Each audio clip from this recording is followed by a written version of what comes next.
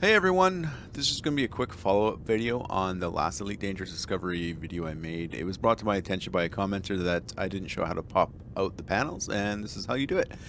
So when you open up Elite Dangerous Discovery, this is what you're going to get. It might be a different color, you might have different panels on the side and on the bottom here, but this is the gist of it. We're not going to get into this. This is basically everything you do on your commander is logged right here, but these panels on the side is what we're going to talk about, and this one on the bottom.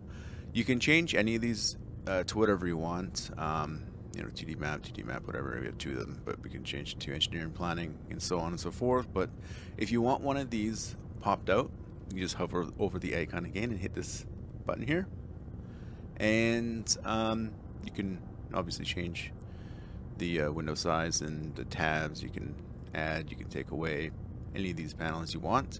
And if you want this pinned above your game client, you simply just put it where you want and hit this blue square here.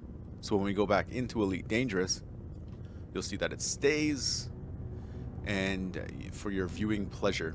So if there's information you need without having to tab out of the game, it's going to be right there for you. And that is it. Hope that was informative for you. And yeah, 07. Later.